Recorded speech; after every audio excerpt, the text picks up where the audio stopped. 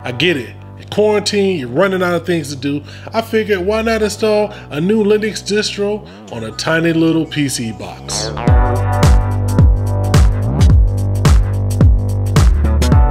What's good with it? It's your kinfolk Dookie, back again with Bang. Budgeted new gear reviews so we get the best bang for your tech dollars. And what I've set up here is a Linux distribution.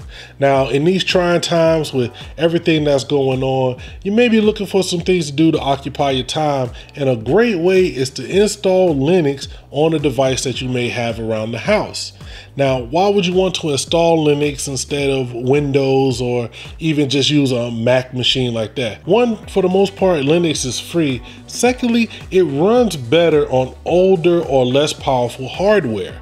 Now, you may have your main desktop that has a really powerful CPU, powerful GPU for gaming, lots of RAM, things like that.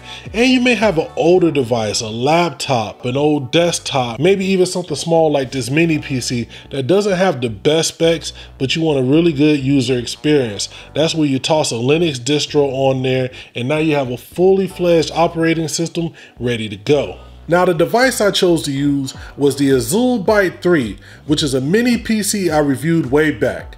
It's a quad-core Apollo Lake CPU with 4 GB of RAM and 32 GB of storage. Now, this is the kind of PC that's perfect for browsing the web, checking emails, or even watching all of my YouTube videos. To prepare it, I wanted to install a separate SSD to dual boot both ElementaryOS and the Windows 10 Pro that's already installed. First, we removed the 4 screws from the bottom plate to access the internals. Here you can see where they include space for a 2.5-inch drive. Next, I'll connect the drive to these SATA and power cables.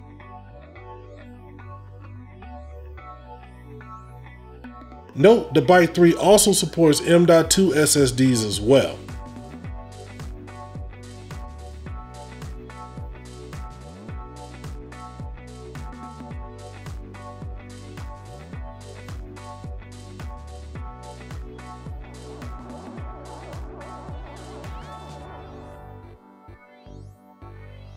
Push everything back inside, add the screws, and you're ready to go. Next, we prepared a bootable USB drive. I would suggest at least a 4 GB drive to be safe. First, we'll go to elementary.io to download the ISO file. You can do this either by torrents if you use them or direct download.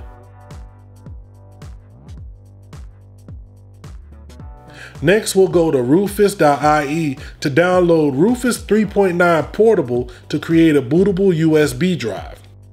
Open Rufus and make sure the USB drive is selected. Choose Disk or ISO image under the boot selection section, then hit the select button and point it to the ElementaryOS ISO that you previously downloaded. I left everything on default and proceeded to hit the start button to begin the process. Be aware that you will be erasing everything on this USB drive. Hit OK on the prompts and let the process run. It took a few minutes on my machine. Once that is finished, insert the USB drive into the Byte 3 and power it up, hitting the delete key to get into the BIOS. Once in the BIOS, we go to the Save and Exit screen and down to the Boot Override section and select the USB drive to boot into. Once it loads, you'll be presented with the option to try Elementary or install it. Make sure you have the right language selected and hit install. From here, it's a pretty standard OS setup. Choose your keyboard layout, connect it to Wi-Fi, and choose if you want to install updates and third-party software for your hardware. Once you get to this screen, you have a few important options. If you're creating a dual boot system, then you'll want to install Elementary alongside Windows Boot Manager or any OS you may have already installed. If you want to format the drive and just use it as an Elementary drive, then choose the second option. If you're more familiar with resizing and choosing partitions, then you can use the last option to do it yourself. I chose the first option, then maximized the size of my Elementary partition to get the full use of space for that drive. Next, these changes will be written to disk, and once that's done, you'll be back to again what is a pretty much standard OS install. Choose your time zone, create the account, and let the install complete. Woo! As you can see, we have a full install.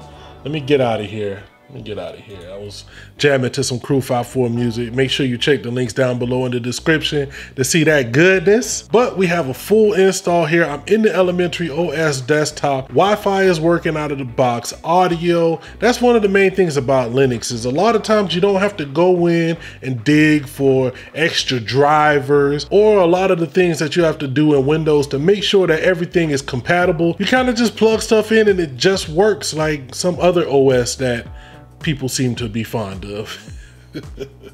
Now, if you're interested in some of the top apps that I think that you should be using on a fresh Linux or ElementaryOS install, make sure you leave a note down in the comments and let me know that you're interested in seeing that, and I'll get that ready for you.